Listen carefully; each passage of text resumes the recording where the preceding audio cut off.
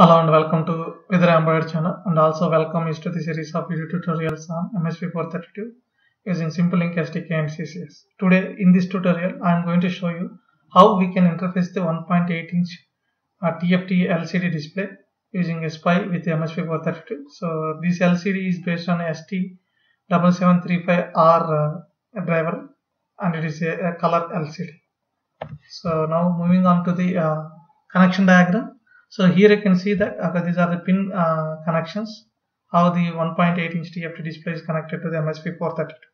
So if we can see here, the first pin is a chip enable pin, and the second pin is the reset pin, and the third pin is the register select pin, or also called as a DC pin, and the fourth pin is the data in pin, and the fifth pin is the clock pin, and these are all the not used pins, and the last but one pin is the ground pin, and the last pin is the VCC pin, which should be connected to the 3.3 volts. And here you can see that so the chip enable pin is connected to P4.6, reset is connected to P6.4, and DCR register select pin is connected to P6.5, and data input pin is connected to the 1.6, that is a P1.6, and the clock pin is connected to the P1.5. So that's all for the pin connection, how the 1.8-inch TFT display is connected to MSP432. Now let's get started with the code.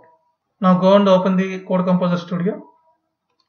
So we are going to use one of the existing project that we have created in the last tutorial, that is the Nokia 5110 LCD. So copy this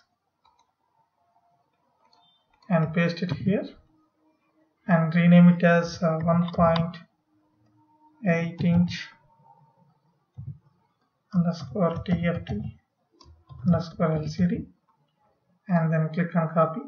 Now click on this project and expand the project. So we would like to remove these two files because we don't want these, so remove these two first. Okay, and rename this to, let's say, TFT LCD underscore main underscore thread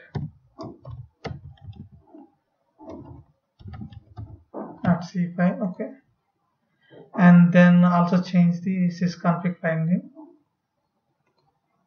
So this is also named as a TFT LCD. Okay, now go to the TFT LCD underscore main underscore thread.c file here, and then if you scroll down, so we don't need all these things. Okay, remove the ADC, so we need a GPU and a SPI, so we also don't need this display, let it be.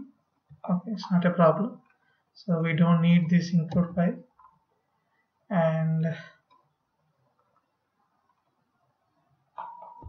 yeah, we don't need this. Okay, so that's all for the code here. Save and click on the Sysconfig file to open the configuration.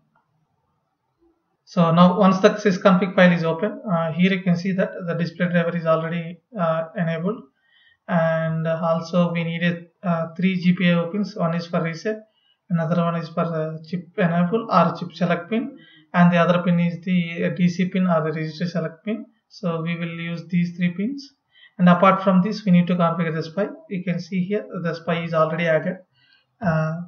These configurations came from the previous project that we have configured here, that is Nokia 5110 underscore LCD. So if you don't know how to configure this, please watch my previous video tutorial on Nokia 5110 LCD. Okay, and here you can see that, so we are using a config SPI 0, and it is a 3 pin.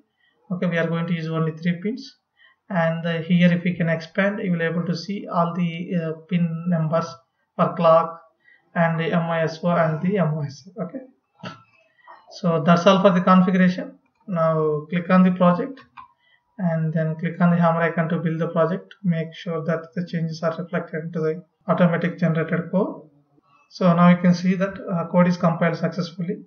So to communicate with the 1.8-inch TFT display, so I have modified the one of the existing libraries for the STM32. So I will provide the libraries in the link in the description, so that you can go to my GitHub repository, and then you can also download the libraries from the repository itself. So let me go to here, and under the library section, so you need to copy all this and then go to the Code Composer Studio and click on here and paste it here.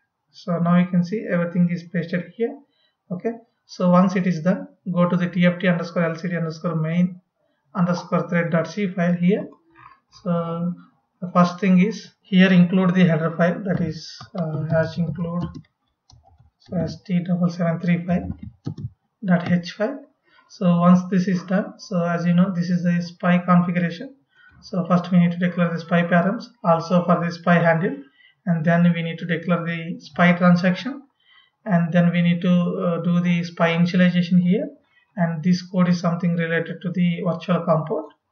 And here you can see the SPI parameter initialization, and the bitrate that we are going to give it is a 4 MHz. So you can also go for 8 and 12 MHz, no problem. And the data size we want to use 8. Okay, and the transfer mode we are going to use it in the SPI mode, blocking mode. Okay, and so and then we are opening the SPI connection and checking for the whether the SPI connection is opened correctly or not.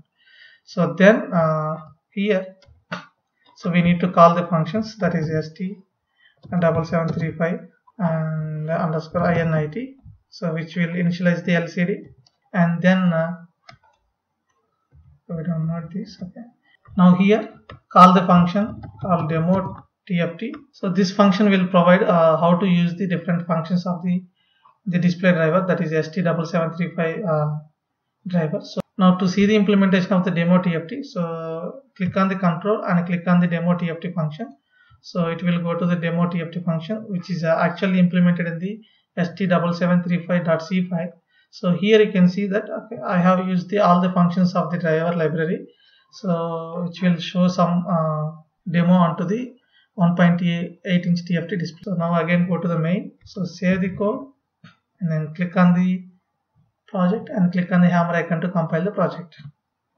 So now you can see that the code is compiled successfully without any errors. Of course, there is a warning, that is ERT handle was set but not never used. Okay, that is true, because here we have declared the handle and we haven't used that handle, no problem.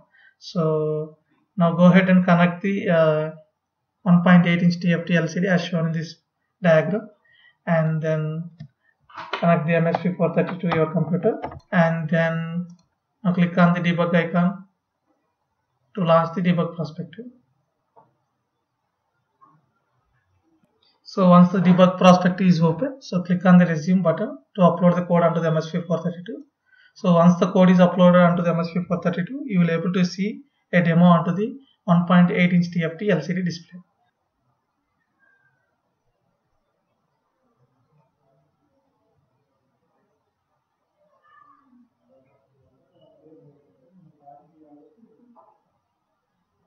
So thanks for watching it. If you like this video, please subscribe to my channel. Thank you.